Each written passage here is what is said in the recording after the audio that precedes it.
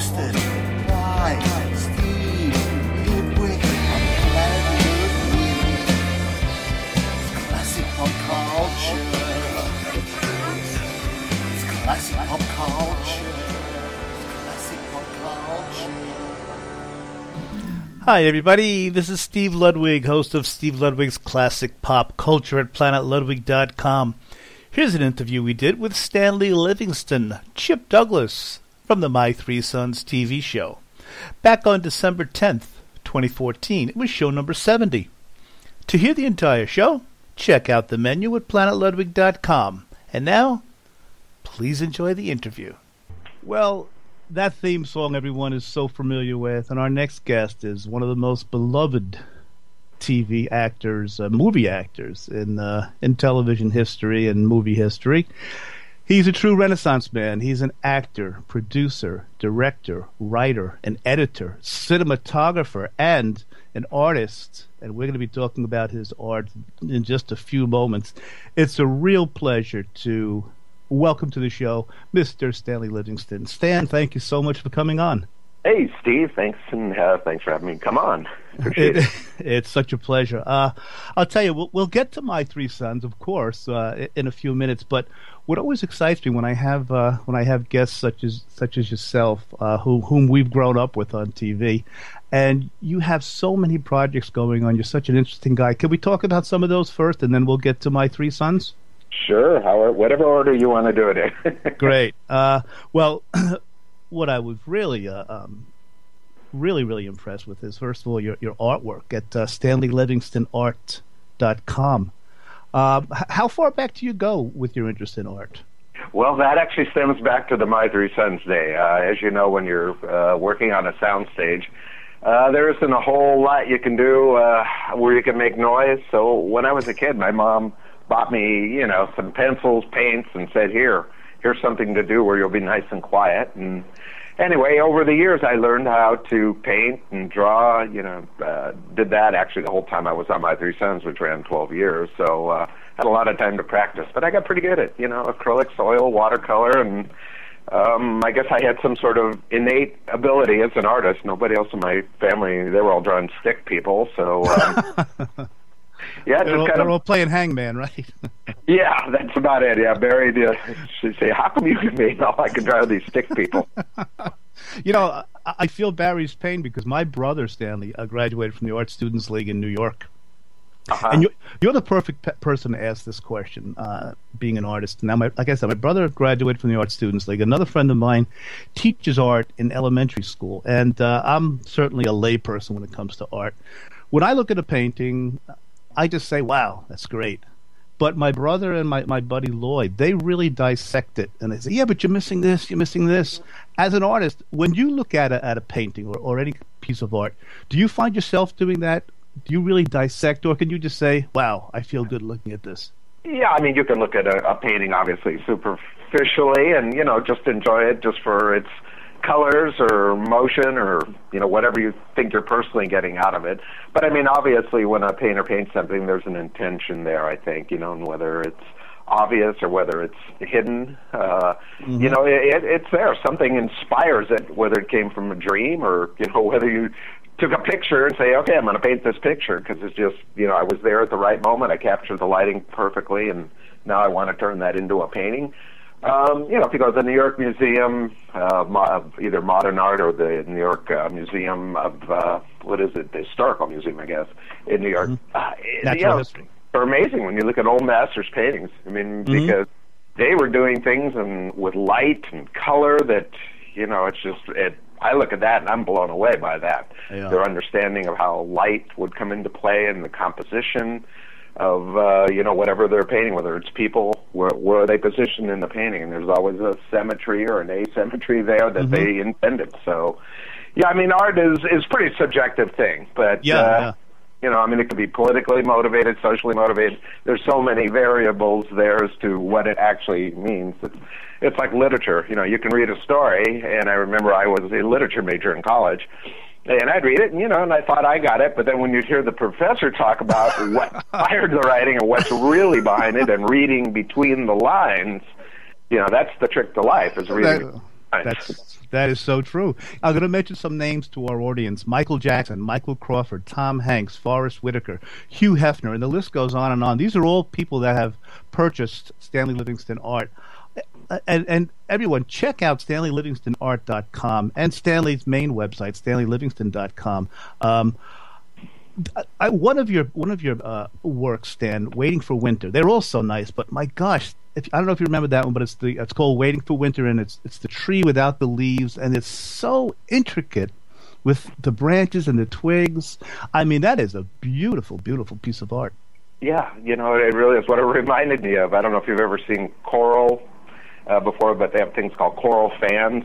And the tree reminded me of a coral fan. Of the branches and the twigs and everything were just so intricate. In fact, the tree that I used as the model for that painting is actually at the Biltmore House.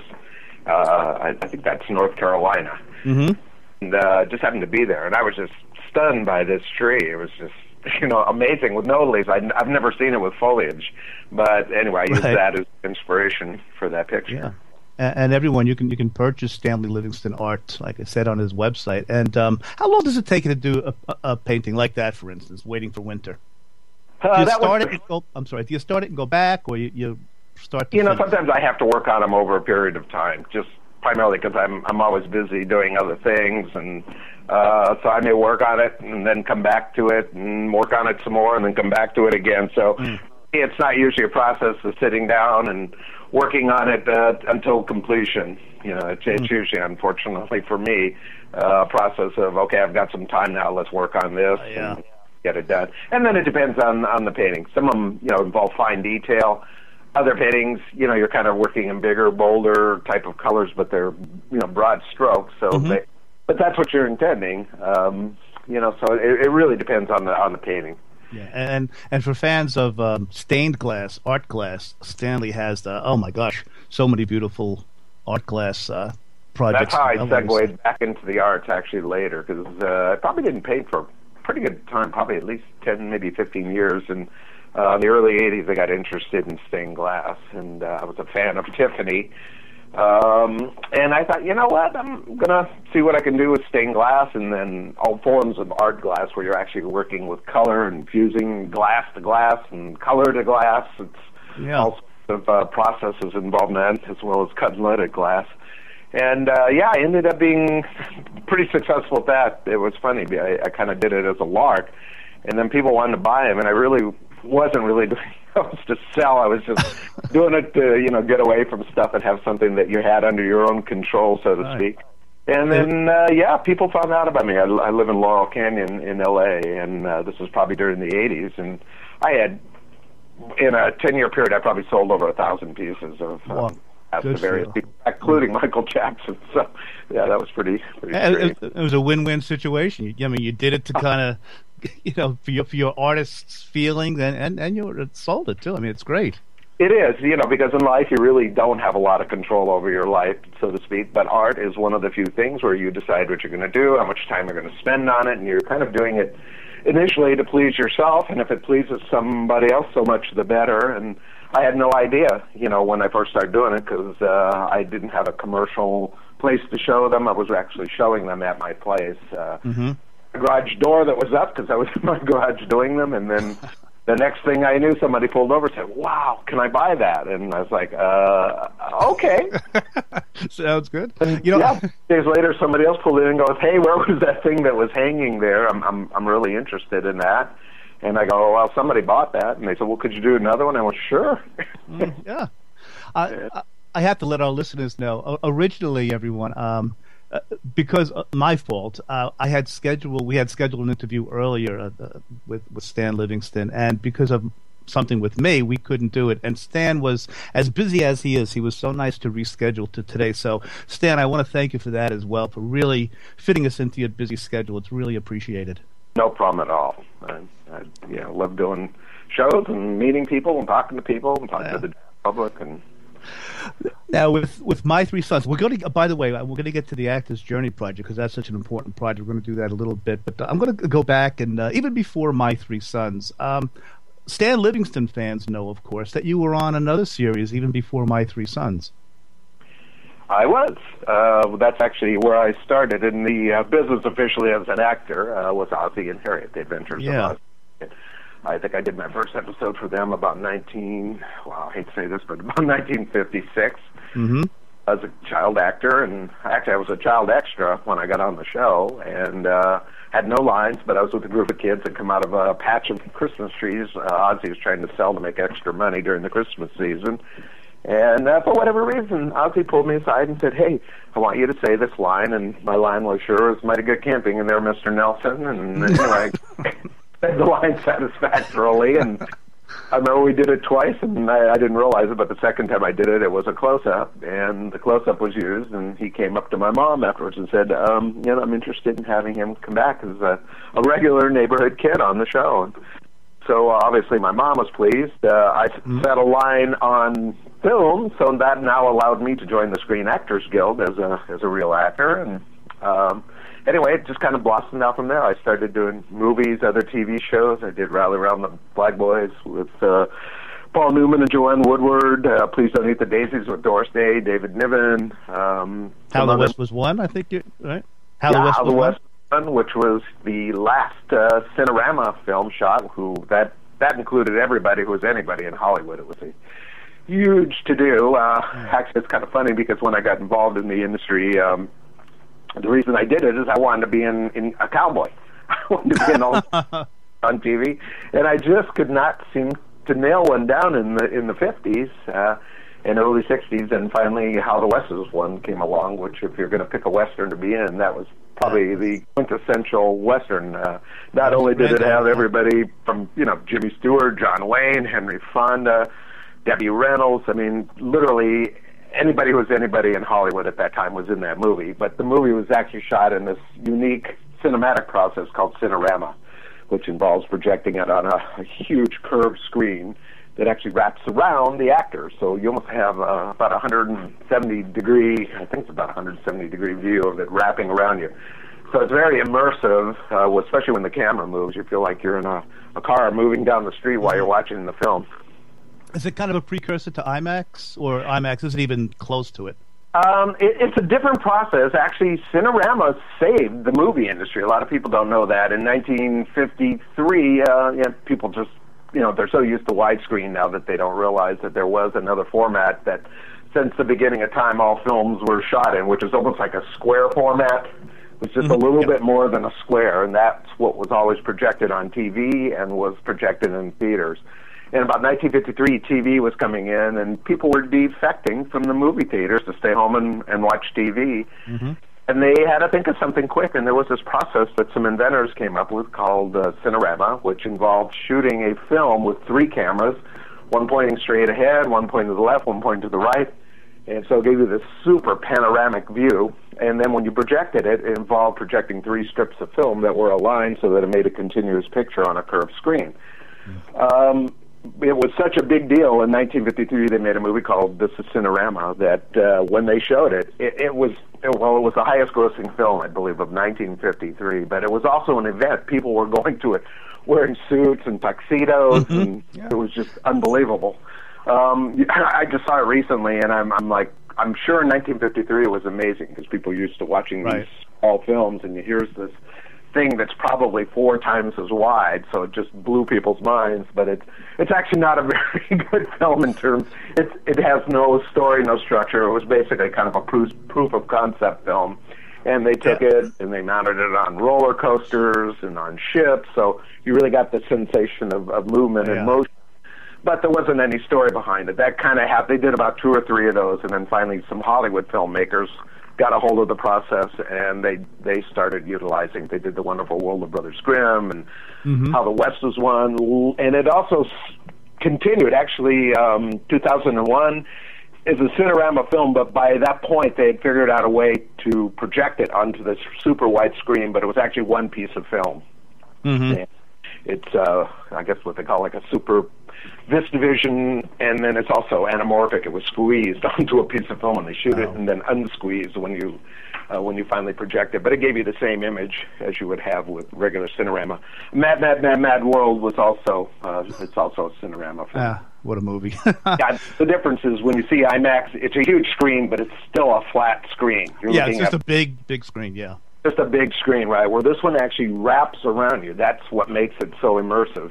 Mm. What do you prefer, Stan, TV or movie acting, or is there much of a difference? Well, there is. I mean, it depends the era you came out of, too. But, I think in terms of acting style, there's TV is kind of, I think, become more like movie acting, that the actors who do it do less and less, which is sort of required if you're in a big film. I mean, you don't want to go up and be large on a big screen. It's you look like a ham bone. So you have to, you have to become the character, and it's all internalized, and, you see what's going on through the actor's eyes, and very little emotion. Where TV, a little bit more, and in the era that I came out, I think people came a lot from stage. So to me, a lot of it looks like they're acting. Where today's actors, what they're taught is acting is not acting, but being. So, yeah. Oh my gosh. I'm not a fan of reality TV. I don't know about yourself, but TV is. I know I'm sounding like an old fart here, but TV is just not the way it used to be, boy. Yeah, I mean, there's room for everything. I mean, I understand TV. I mean, from the producer's point of view, they did that where they invented it. They were having trouble with the Guild, and the Guild didn't want to acquiesce to certain terms they wanted for actors, and they thought, well, what are we going to do? We got all this space to fill, and somebody said, hey, let's shoot some people and see how that goes.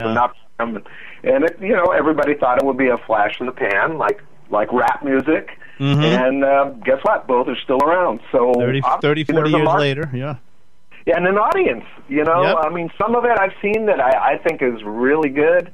I think Undercover Boss is totally an amazing show. Oh yeah, of course. You know what? I shouldn't put it under an umbrella like that. Reality TV. Just generally speaking. But I don't know about Honey Boo Boo, but well, Honey Boo Boo. It's fascinating to see people leading different lives other than your own. Yeah. But before we move on, something for everybody. Yeah. Before we move on to My Three Sons, I just have two more questions about the Nelsons. Were they as nice as they appeared on screen? The Nelson family. They were absolutely the nicest people I think I've ever met or worked in show business, and very good. Ozzy, in particular, working with children. By the point I came on the show, Dave and Ricky were about 16 and 18. So, for all intents and purposes, they were adult, and somehow, either innately or maybe somebody put a bug in his ears. You need to have kids on the show. If you want, kids to watch your show, you need to have kids. Yeah. You got to have your own kind up there to watch. So he kept the show populated with little neighborhood kids, and I happened to be one of them. And they would write stories around it. One, they had a pony, and I remember I somehow took to the pony, and I kept sleeping in the garage. And somebody thinks I ran away, but the story revolved around me. Another one, when there was the it's about 1958, the flying saucer craze that went on. They had a flying saucer show. Remember being in that one, and at the end, I'm kind of in a spaceman outfit, and I run into what turns out to be an alien, and the show kind of ends on that. So, he was smart in that effect. I was good at, with kids. My brother actually worked on My Three Sons. The very last show I did for him, my brother was also in the episode, and, they knew he was just starting to act by then. And the big motivator for Ozzy to get kids to do what he wanted, it wasn't method acting, it wasn't Stanislavski, it was a bowl of ice cream. That's the reward if you did a good job. So, Still works today. It's amazing what you can get out of somebody with a bowl of ice cream, but we were all method ice cream actors, I guess. Yeah. Was Rick Nelson, had he started singing his singing career at that time? About the time I was on the show was when he was just getting going. I remember he was always sitting around on the set with a guitar, and I remember he let me try and play his guitar and was showing me some chords and all that. And he had that song come up, Poor Little Fool. This is pretty ingenious too. Ozzy got the idea of, at the end of the show, taking Ricky's song and combining it into the show. There would be a thing where it was supposed to be, I guess, a high school dance, or maybe he was even in college then. I can't remember quite how old he was, but then they would get all these young girls to come, and they'd stand there in front of the stage, and they would film it, and that's how the show would go out. But when you think about TV in those days, that's what's different than now. You know, if you have a network show on, you probably have 20 million people maybe watching you, 16 to 20 million. In those days, you probably had 50, 60 million people because there was only 3 networks. And if you were a hit show, you had most of the people watching your show, so you could have 50 to 60 million people a week watching, or in this case, watching Ricky sing the song that you were immediately going to go out if you were a 15-year-old girl and go buy a record. Yeah, he was clever, Ozzy. He really was. He had, boy. And I loved Rick Nelson. Did you? Me too. I mean, I thought he was right up there with Elvis. And if you look at the body of his work, it's pretty complete. And boy, if there was a guy who could sort of rival him for good looks, it certainly was Rick. Yeah, I agree. I so agree. Well, now to My Three Sons. Actually, Stan, you had some run with two of the longest running sitcoms in TV history. My Three Sons. I know you weren't in Auntie Harriet for the whole run, of course, but you were a part of, all 12 years of My Three Sons, 380 episodes, I believe. Yes.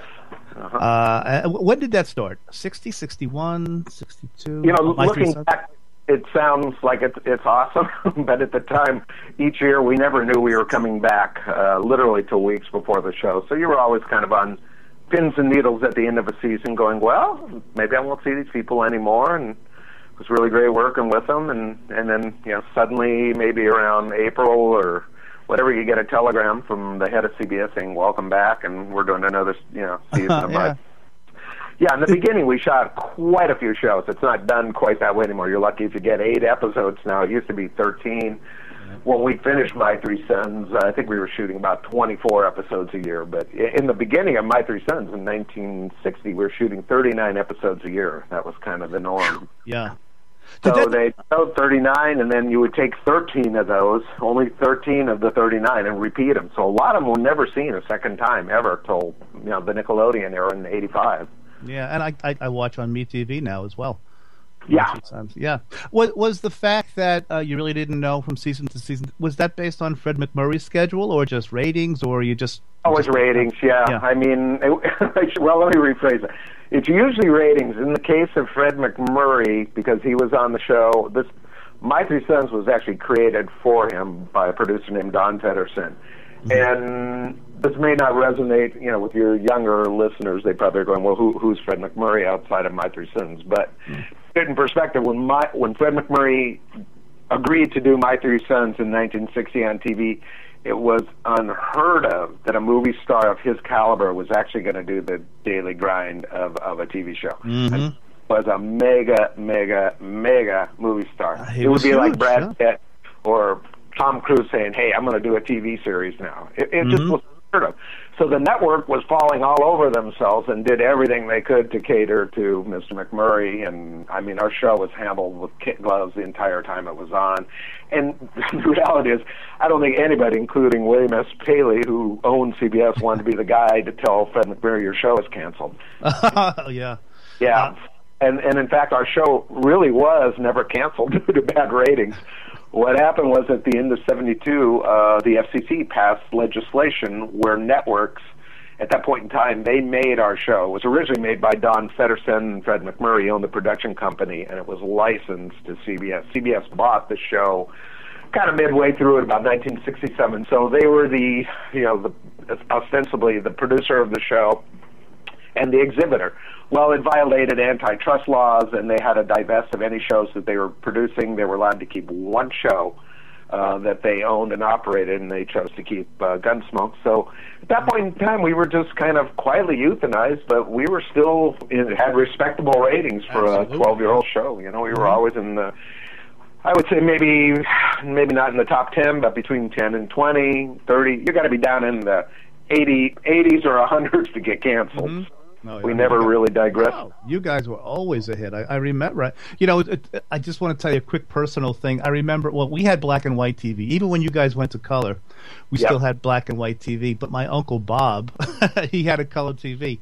And the very first show I saw as a color TV show was My Three Sons. We walked into his house.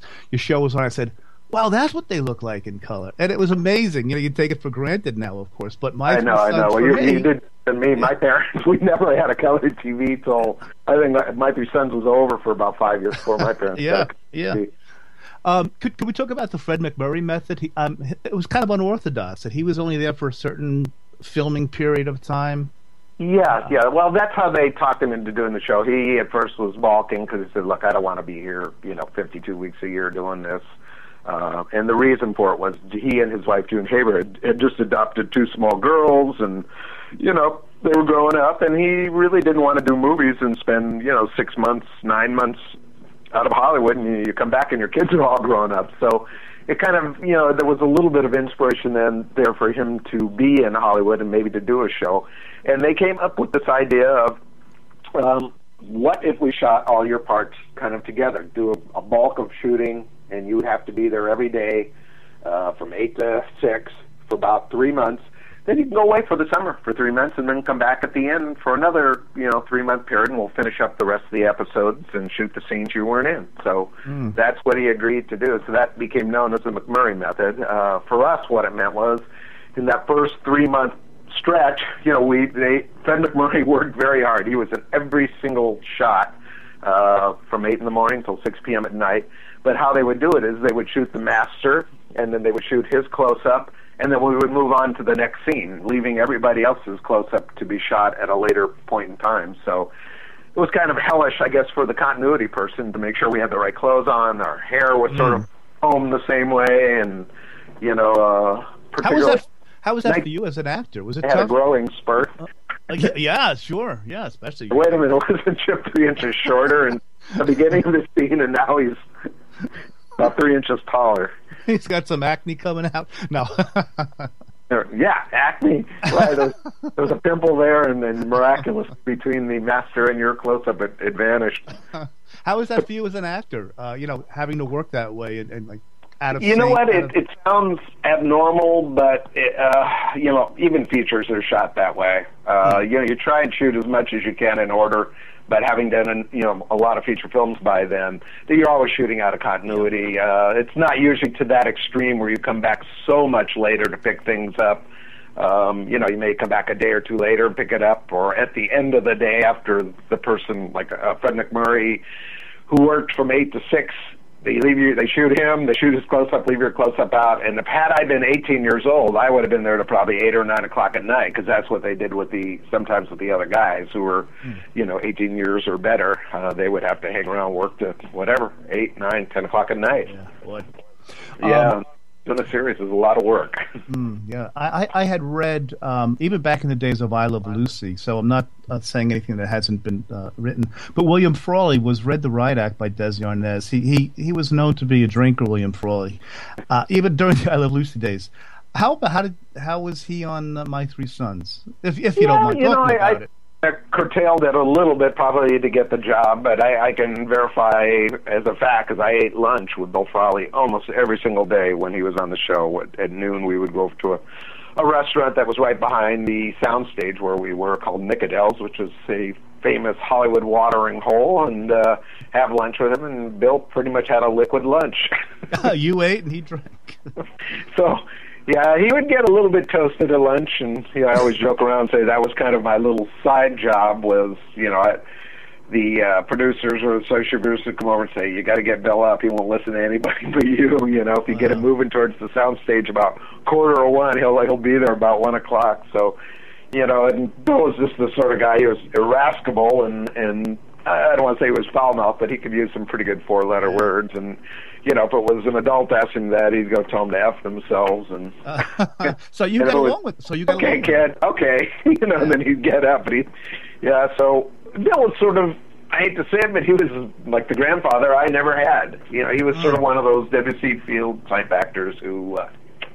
I don't think he really cuddled up to kids or animals, but for some reason, when the show started. We took a shine to each other, and we hung out, played checkers, played chess, played cards.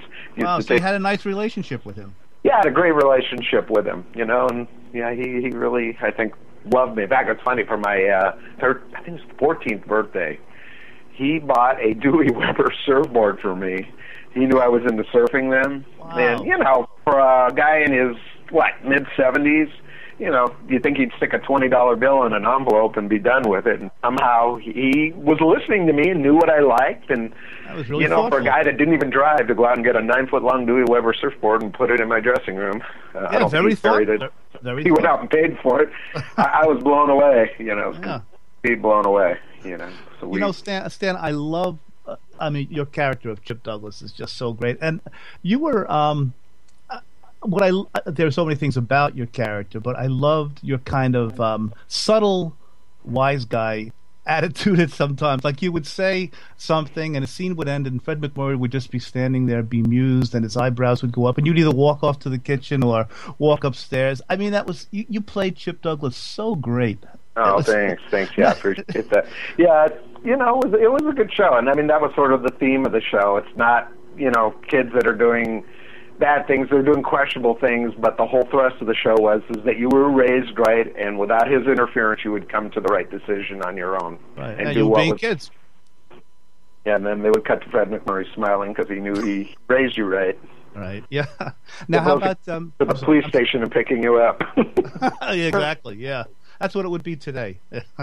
Yeah, it is. It really is. You know, I was saying, you know, not that I didn't get into mischief off stage myself, but, you know, in those days it was a completely different thing where if you did something you weren't supposed to do and the police kind of showed up or were watching you do something stupid. Yeah.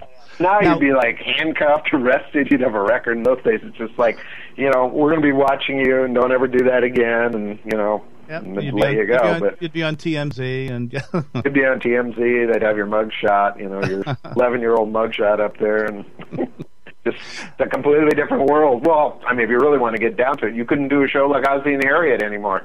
No. And a guy, you know, who nobody really knows what Ozzie did for a living, you know, hanging out with 8, 9-year-old kids or boys in a malt shop.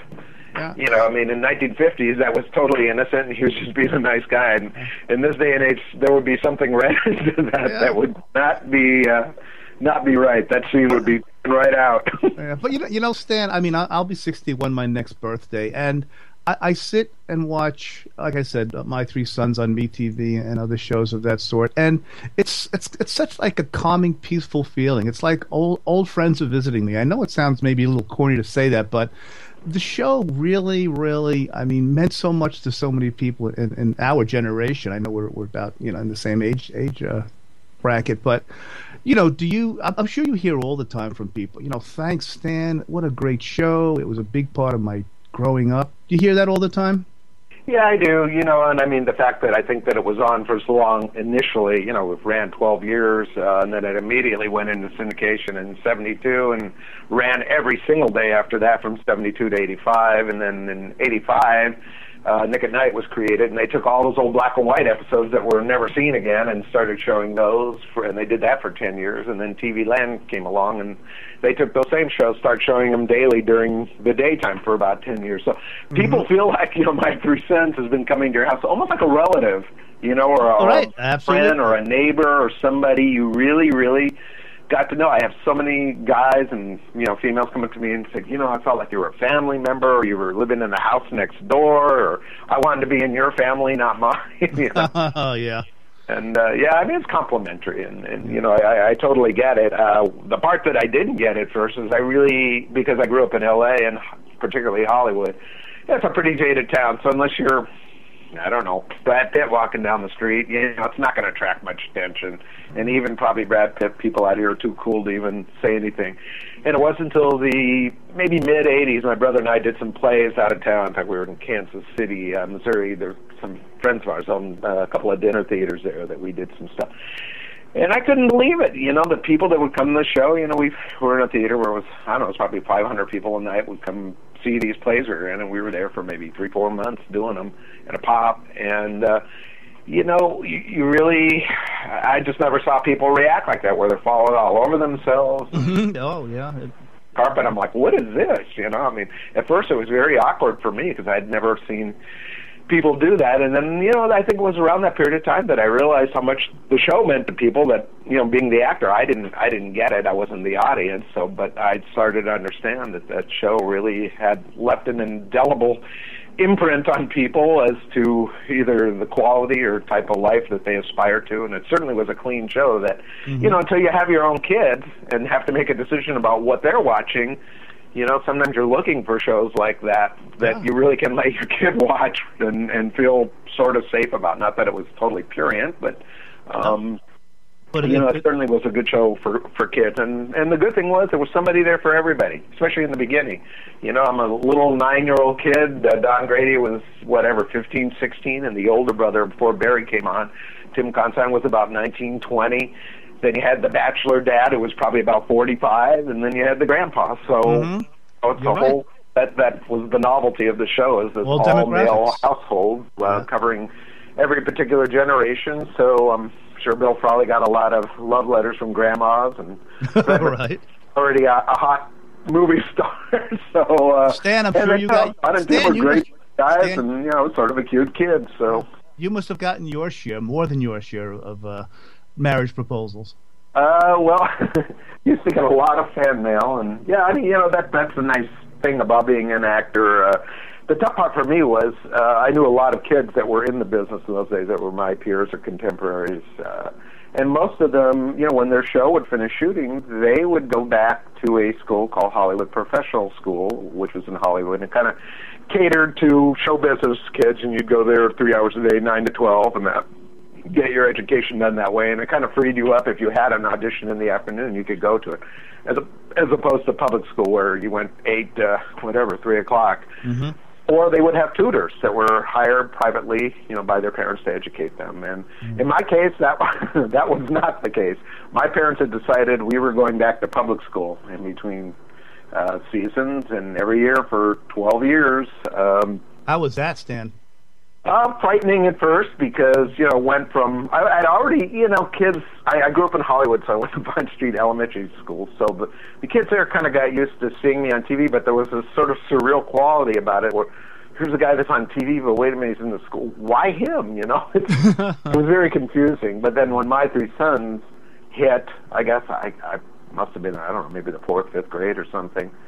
And, it was immediately a super, it was like almost the biggest show on TV. So it was kind of weird going back. I'd have to swallow before I went back to the school, not because I didn't like going to school, but I knew I was going to have to face all these kids who, some of them like me or my friends ignore me, but then suddenly it turned into, like a mob scene when you would get there the first day, and, these girls attacking you and just wanting to be your friend, or the other side of it, guys wanting to beat you up. So sure, jealousy, absolutely. Kind of both ways. So I had to learn how to, deal with both.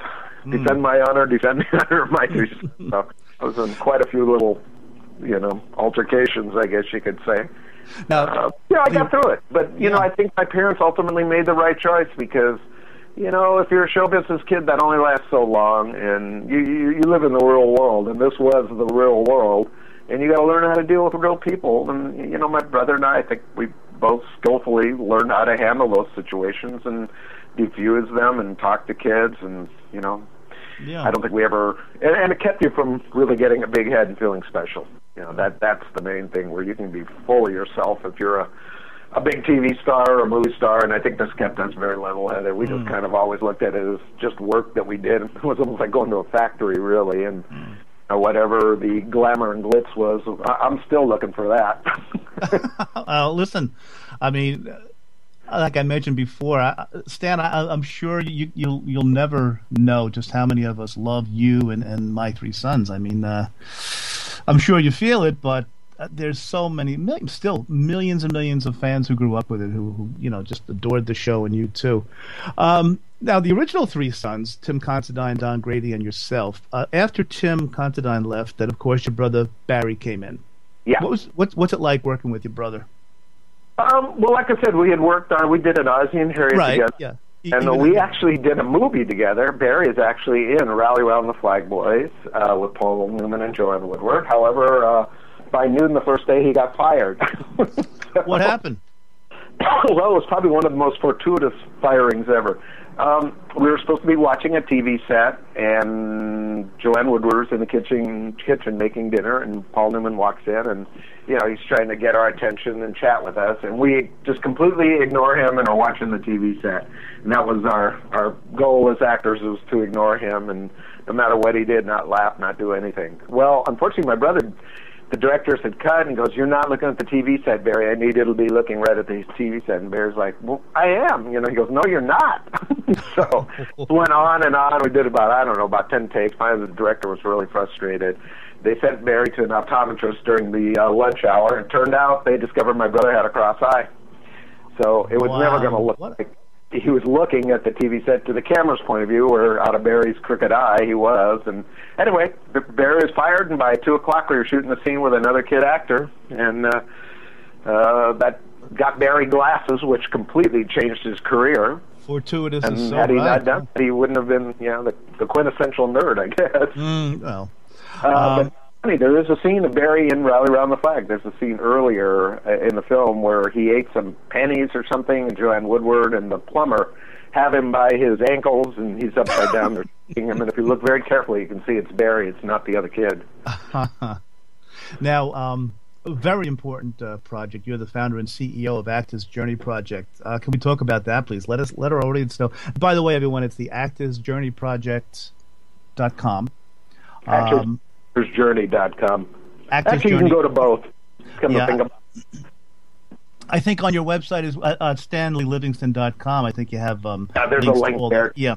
Tell us about the reason that, we had the ActorsJourneyProject.com is there's actually 2 projects. There's the Actors Journey, and then there's the Actors Journey for Kids, which is for parents, and they both have their own website. So we just figured if you go to the ActorsJourneyProject.com, there's 2 links there. In fact, I think that's all that's there. So if you're an adult actor, you can go to the Actors Journey, and if you're a parent interested in involving your children in the industry, you can go to the Actors Journey for Kids.com. And can you tell us what it's all about?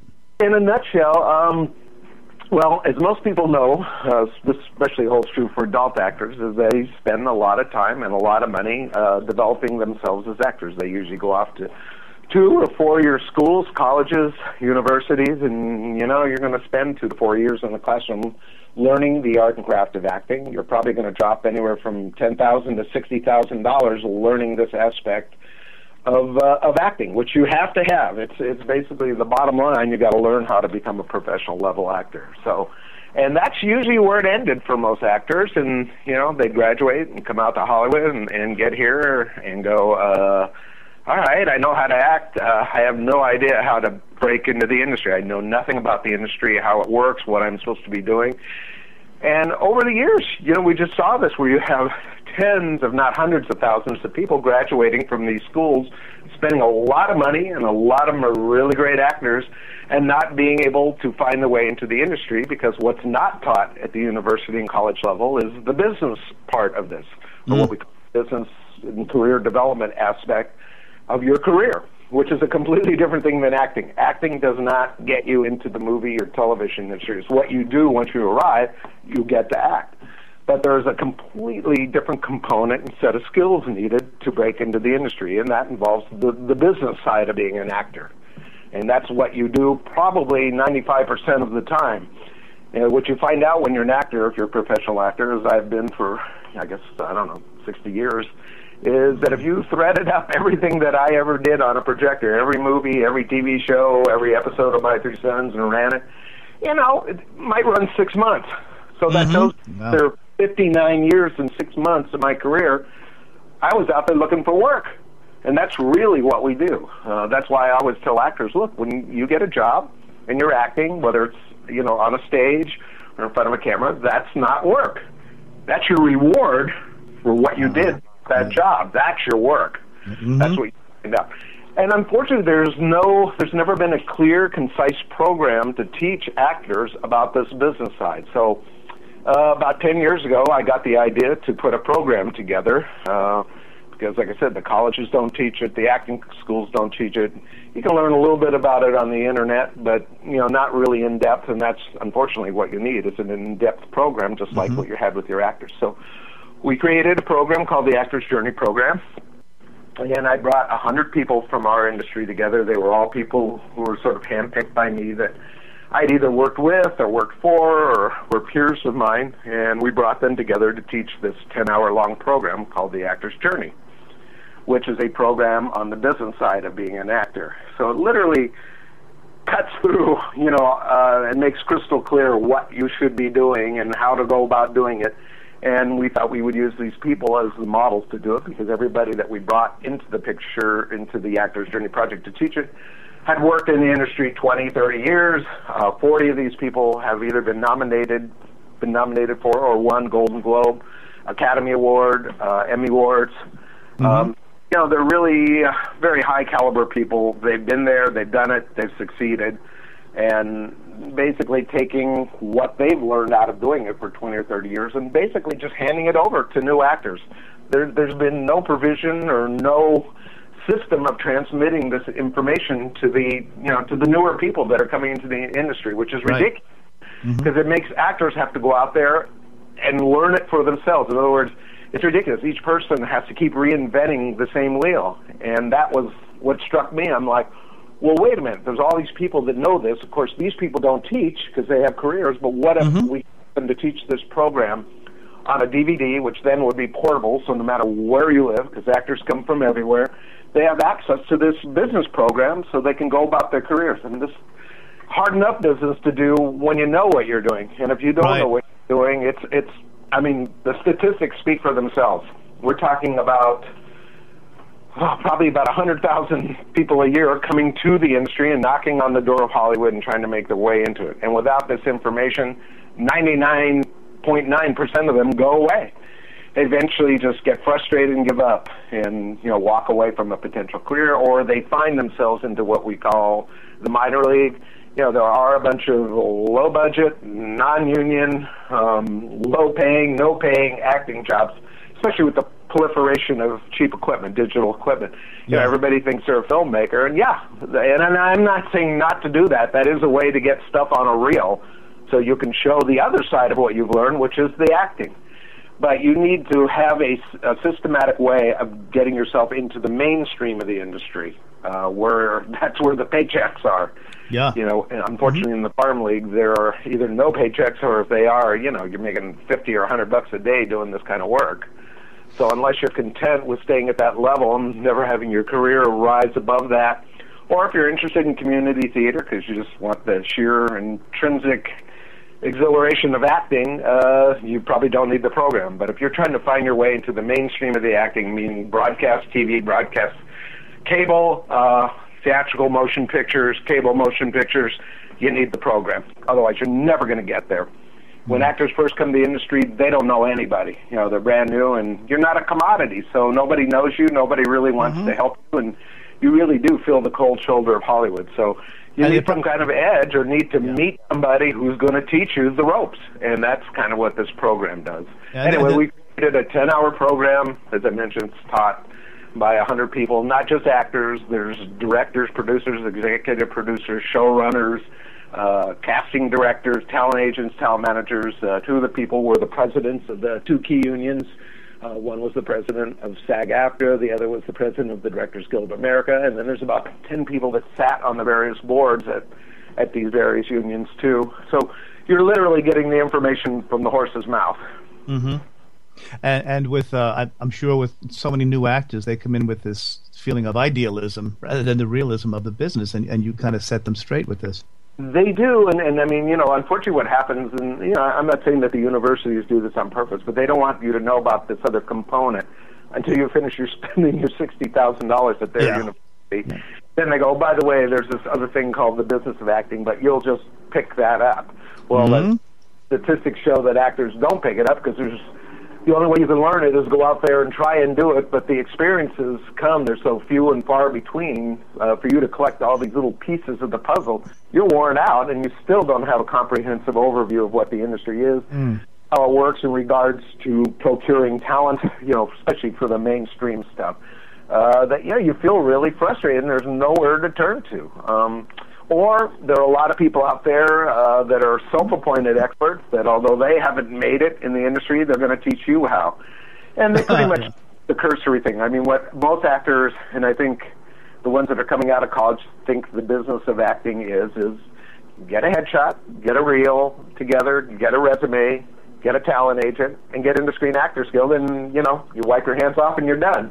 You've done the business part. Oh, yeah. Well, that's 5 of the things. How come we have 55 more? Oh, boy. Yeah.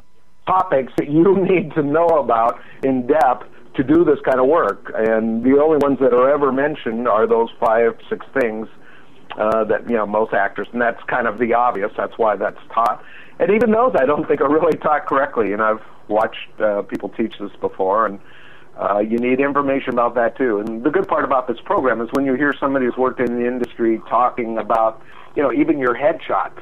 That sounds like it's a simple thing to do, but most people, most new actors don't know how to select a photographer or what a good photograph really is. They're relying on another person who's usually another actor at their same rung on the ladder for advice, and, it may or may not hold true. But when you've heard somebody, talk about this and illustrate what you need to do if you do need headshots, about getting them and how you meet with a photographer and what you should be asking them, and to actually have some ideas in your head of what a good photograph looks like. Because, if you're in a different part of the country, and a photograph or a headshot that necessarily works in L.A. may not work in New York or may not work in the South. It is regional. So many of these things that I think the layperson has no idea about. No. I mean, we see people get out of school, and, unfortunately, this is the other side of it, is they get out of school, and if you've just dropped $60,000, you're thinking, hey, I just completed my education. Mm-hmm. They just taught me everything. What more is there to know? You can't believe that you have been incompletely educated. Oh, so they're really shocked to find out there's this other thing that they're going to have to try and learn very quickly. And because there's been nowhere to resource for this information, it gets really frustrating. Like I said, the only thing you're going to find out are those 5 or 6 things, and most people end up with the wrong kind of pictures the first time. They just spend $500 or $600 only to find out that the pictures they have are non-compliant or that the agents don't like them. Boy, what a it's nightmare. Really hard. Or the other one is they come out and they get lucky really quick, and maybe on their first acting job, it's a speaking part, and it's a SAG film, and they get Taft-Hartley, which means they can now join the union, and guess what? They do, which is the very worst thing you can do. It sounds logical that if you had the opportunity to join the union that you should, but if you're a new actor, you definitely shouldn't. Why? Because the part that you just had, maybe holding the door open for Brad Pitt and going, this way, sir. Well, that line is not going to get you any more work. Yeah, anybody could do that, right? Yeah, sure. So when you work in that type of film, it makes you eligible to join the union, but you shouldn't yet.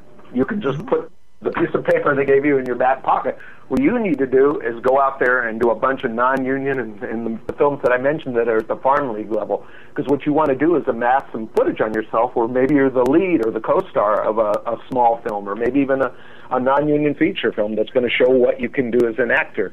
And that's what an agent and that's what a producer is going to be interested in. And then when they ask, well, my film's union and you're still non-union, even though you're really good, you can pull that piece of paper out and say, I'm SAG eligible. I can go down there and join in 1 hour if you want to hire me. Mm-hmm. So that's the point where you play that card. But a lot of people don't know that. They think it's prestigious to join the union. What happens then is if you join the union and you're offered the lead in a non-union film, you no longer can do that film, You're playing by their rules now, which is the global rule 1, which says I won't do non-union work. And so you've just cut all these opportunities off for yourself. I mean, I'm just giving you a couple illustration of a couple things. We have things that are called casting director workshops, where people are struggling to get cast and thing go to because they think they're going to meet a casting director, a Hollywood casting director. And granted, you go and they're there and they critique your work, but most actors that pay to go to these things, and they can be anywhere from $50 to $300, and you're getting critiqued by maybe a major casting person. What they don't know is they're thinking it's a casting opportunity, and if this person likes me, they're going to cast me in something, and I'm going to be working next week. Well, that's not how it works. In California, anyway, we have California labor code laws, and they preclude casting directors hiring people directly from these events. Why? Because you paid to go there. So what would that mean? It just means you paid for that job. That violates California labor code. Oh, you know, even to go on an audition, that's why it can't even be an audition. You know, it's just like in real life. You don't pay to go on job interviews or job auditions. That's violating labor code usually. But if you were actually hired and you paid, the person who you paid the money to, which would be the casting director, is in a lot of trouble with the state. But do they tell actors that? No. Most actors I know have gone to probably 5 or 10 of those before somebody clues them in going, you know, you can't be hired from this. Oh, you know, boy. Thing is the benefit of that casting director's wisdom, and you know, maybe they can help you out on doing your readings or your auditions a little bit better and give you some suggestions, but they're not even really allowed to take your headshots away. Anything that links them back to potentially hiring you from, you know, this event where you paid to go to, they don't want anything to do with that. And, you know, unfortunately, there's just so many little things like that, and that's what I'm talking about. That's the business of acting. Or all these little bugaboos that actors don't find out about. Usually when they find out about it is after they've paid 4 or 5 times.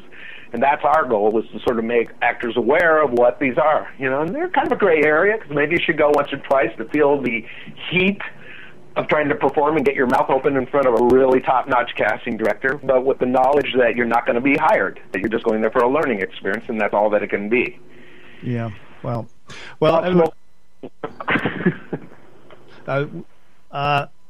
so important, actor's journey. And everyone, we've been speaking with Stan Livingston, STANLEYLIVINGSTON.com, STANLEYLIVINGSTONArt.com, actor's journey.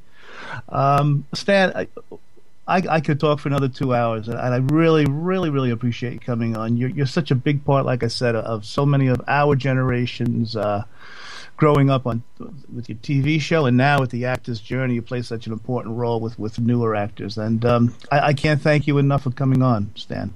Well, I appreciate you having me on, Steve, and yeah, thanks for letting me talk about all these topics, and hopefully we can do some good out there and get some actors on the right path. And like I said, I always enjoy talking about my 3 sons now that I know how much it means to everybody, or at least the ones who are to the show.